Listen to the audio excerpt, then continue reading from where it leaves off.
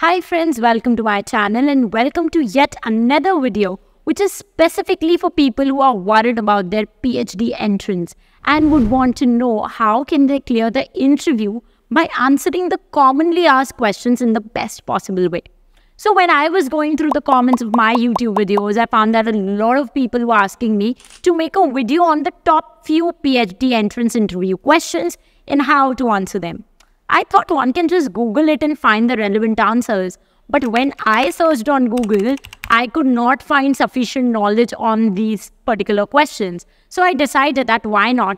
Based on my experience, I should make a video wherein I talk about the top questions which are asked in almost any PhD interview. You would be surprised that I'm talking about it from my own experience because the same questions that I was asked, a few of my students were also asked. For those of you who don't know, I recently completed my PhD from Jaipur National University and I've cracked the interview of some other top universities as well. So if your PhD interviews are lined up and you're panicking about what are they going to ask me and what will I answer, don't worry, this video is for you. I'm going to take you through the questions that are very likely to be asked in the PhD interviews. But before I proceed, please take out a pen and paper and note down everything that I have to tell you in this video. Treat this video as a special guide from someone who comes to you with a lot of experience. Let us begin. So basically, there are two types of questions to begin with. The first type are general questions and the second type are technical questions. Now, technical questions are something that I'm going to discuss at the end of the video and they are very tricky for most of the students. Many students flunk this part of their interview. So wait till the end of the video for the technical question part and how to answer them. But we are going to begin with some general questions right now. These kind of questions that I'm going to talk about are relevant for any PhD entrance, irrespective of the subject of your PhD and irrespective of the topic of your PhD. But before I talk about question number one, I'm going to give you some very simple tips and tricks that you should remember when you are preparing yourself for the PhD interview. If you are new to this channel, then please hit the subscribe button and press the bell icon so that you never miss an update. We are proud to share that we are India's largest growing YouTube channel in the field of UGC NET English exam preparation, right now having the maximum number of subscribers. So let us begin with some tips and tricks. Number one, when you enter the PhD interview room, ask for the permission politely when you are about to enter the room. Something like, "Sir, may I come in? Ma'am, may I come in?" Simple, right? Then once you enter, greet them with good morning, good afternoon, depending upon the time of the day. Now, whenever they are asking questions, put forth a very positive and confident body language. Keep on nodding when they are asking you questions or when they are giving you suggestions and never show that you are not prepared. The body language should reflect that you are a very calm and composed person.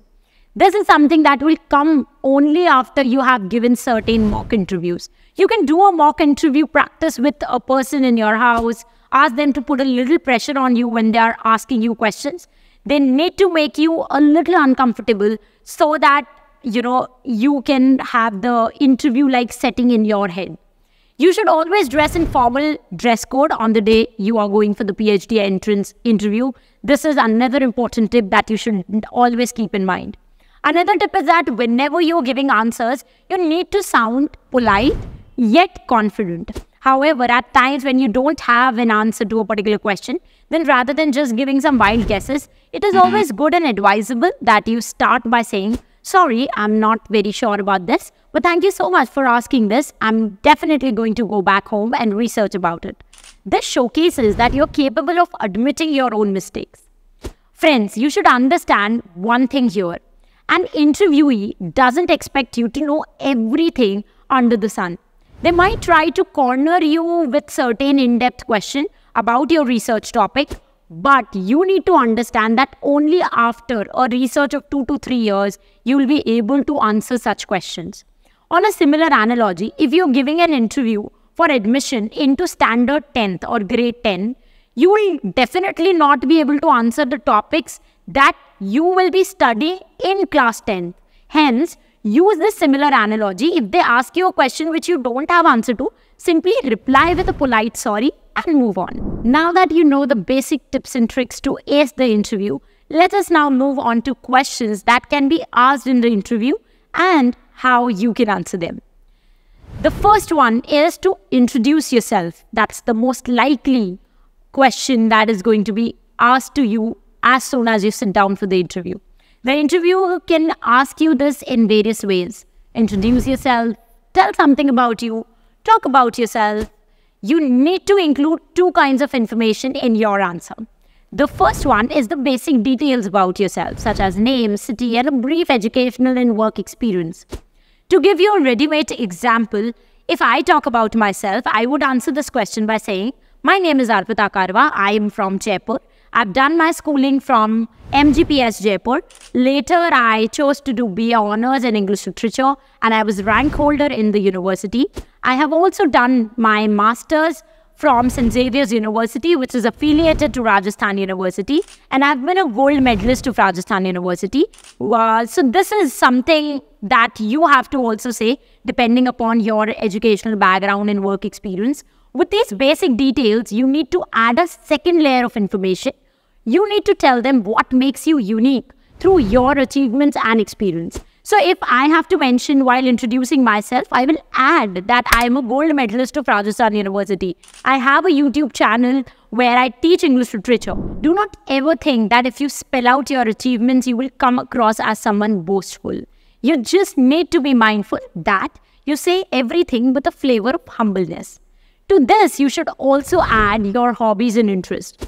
And मुझे movie देखना पसंद है और gossip करना बहुत पसंद है should never be the answer. No matter how honest it may sound. If I talk about myself, I would say that my favorite genre of literature has always been feminist studies. Similarly, you can also talk about your favorite genre of literature.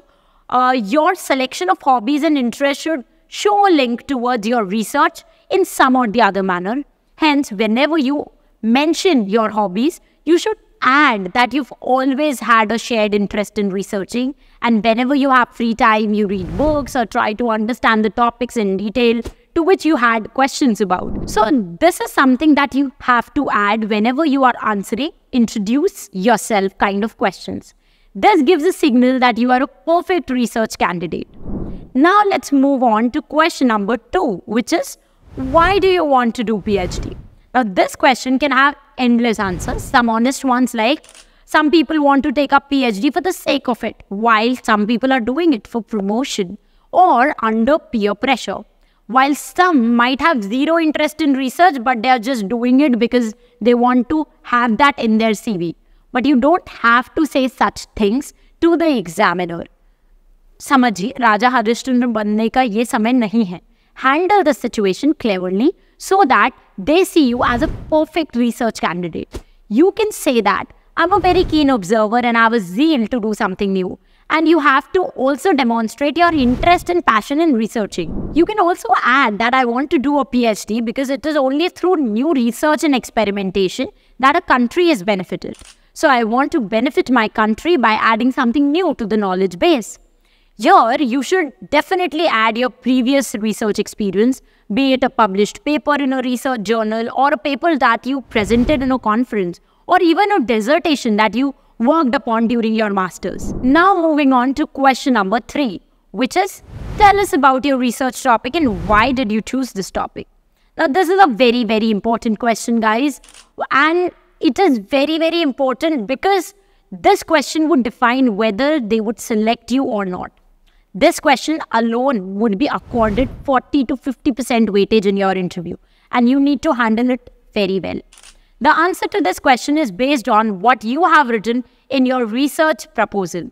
For this, I have a complete series of 3 videos on how to write a research proposal, how to choose a topic. I will share the link of all these videos in the description below. So if I talk in brief, in your research proposal, you will mention your topic, research methodology, literature review. Please read your research proposal in utmost detail before the final interview. So, based on your research proposal, you have to tell your research topic and talk about your passion towards it along with the topic's relevance not only for you, but for the community and country at large. However, if you are bombarded with many counter questions on your research topic and they find certain issues with your topic, your talk should reflect that you are someone who is flexible enough to make changes in the topic as per the expertise of the panel. This is very crucial, friends. Don't show your adamancy there. Before we move on to the next point, here is something that I want to share. If you are preparing for UGC NET Paper 1, Paper 2, MA entrance, PhD entrance, TGT, PGT, or any other competitive exam related to English literature, I have an amazing news for you. We are proud to announce that we are the only institute in India that have started animated video classes for students. Our videos are designed using 3D graphics and animation, which enhances the visual memory of the student so that they are able to retain the complicated summaries of novels, plays, and poetry very easily and recall it effectively during the exams. In our online course, we provide you with topic-wise video lectures with rich animation covering all topics in a step-by-step manner, which works even when you've not done any previous preparation. We cover all important topics, writers, and works in our online course. The detailed list of all these writers that we cover in our online course is available free of cost on our website, arpitakarwa.com. You can even download this free list and start preparing for these exams by your own. The link of the website and all the courses are given in the description box below. You can check out the course details from our website as well and can even watch free demo lectures and attempt free demo mock tests before you decide to enroll in our course. For more information related to the courses we offer, feel free to shoot your queries on WhatsApp number displayed on your screen right now, and me and my team will be more than happy to assist you. We also provide you with high quality PDFs and revision notes that covers syllabus-wise topics comprehensively and ensure you qualify your dream exam in just one attempt. Now, moving on to the next question, which is, why do you choose this particular university? For this question, you might have a number of informal reasons, such as, ये university मेरे घर के पास थी, मेरी friend भी यहाँ से PhD कर रही है, तो मैंने सोचा मैं भी admission ले लेती हूँ. But on paper, you don't need to put forward such reasons. You have to put forward a formal reason. You can say that you chose this particular university because of the quality education it provides and the reputation it has. Before going for the interview, make sure that you get your hands dirty by digging up some information about the university, its departments, and the professors that are there in the university. Added to that, you can also scan their LinkedIn profiles and have a fair idea of their specialization and the research papers they have published. Then you can add this information in your answer and put forward that you would want to work under the guidance of so-and-so professor. The panel many times will try to persuade you otherwise by telling you that your research interests might align better with some other professor or some other university. But make sure that you handle this tricky situation well and add that you really believe in the university and the quality education the university provides. So you have to be sure that you are very adamant and you are not ready to change your answer. Just keep in mind that you are flexible with respect to your topic. But when it comes to your university, you are appearing for, you are not flexible. This is what you have to showcase to the examiner or the panel. Now, one question that will cross your path no matter what is, why should we choose you? So for this question, you have to demonstrate without being arrogant that you are better than your competitors. With humbleness, you need to put forward that you are dedicated and disciplined towards research, along with being an honest, hardworking individual. Please don't feel embarrassed if it feels like you are selling yourself. You just need to tell them that you are good at it. So with humbleness, tell them your certain qualities that align with the career and profile of a research scholar. So that were few generic questions that you might come across. Now, as I promised towards the beginning of the video, I would be sharing some bonus tips which will help you answer any type of technical questions that they might ask you on the day of the interview. So, all technical questions are gonna arise from one document, and that is your research proposal.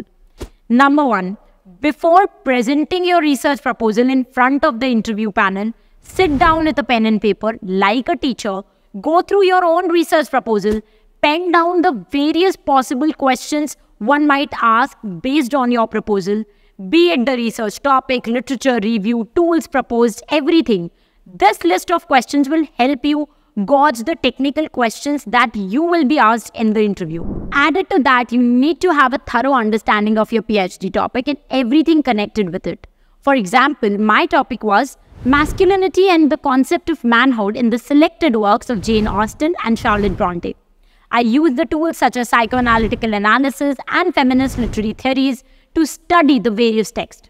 So I had to keep track of the topics such as feminism, its history, waves of feminism, associated writers, and feminism as a movement. Added to this, I was also supposed to know everything related to the two writers mentioned in my PhD topic, Jane Austen and Charlotte Bronte, and how their works discussed masculinity. After preparing a possible list of questions, also try and pen down the answers to all these questions and make it a point to revise this list before your final day. Make sure that the answers you write are very crisp, clear, and to the point, and they include 2-3 valid points. That's it. You don't have to write essays. Moving on, one important point that you need to prepare well is how to justify a career gap or a career shift in your CV. अगर आपने stream change किया है या फिर आपने काफ़ी gap के बाद में पीएचडी करने का डिसीजन लिया, तो आपको ये चीज़ जस्टिफाई करने के लिए कुछ वैलिड पॉइंट्स अपने दिमाग में रखने होंगे. Many times questions are asked on this particular topics and hence you need to be prepared for it very well. So these were some tips and tricks from my side. I hope you do really well on the day of your PhD entrance. If your PhD entrance goes good or bad, come back and share that experience with me. I'll be right here waiting for you and would be very delighted to read what you have to talk about when it comes to your PhD entrance interview experience. I'm quite eager to know how you felt about this video. Did you like it? Not like it? Did you find it helpful? Please share your views in the comments below. Also, if you have any questions, any doubts, or if you want me to make a video on any other topic, please feel free to put that in the comment section as well. Every morning, I fondly read all your comments, and that gives me a lot of motivation to make many more videos in the future. So that's it from my side for this video lecture. We will meet very soon in the next video lecture. Till the time we meet next, happy learning, keep loving literature, and stay tuned to arpitakarwa.com.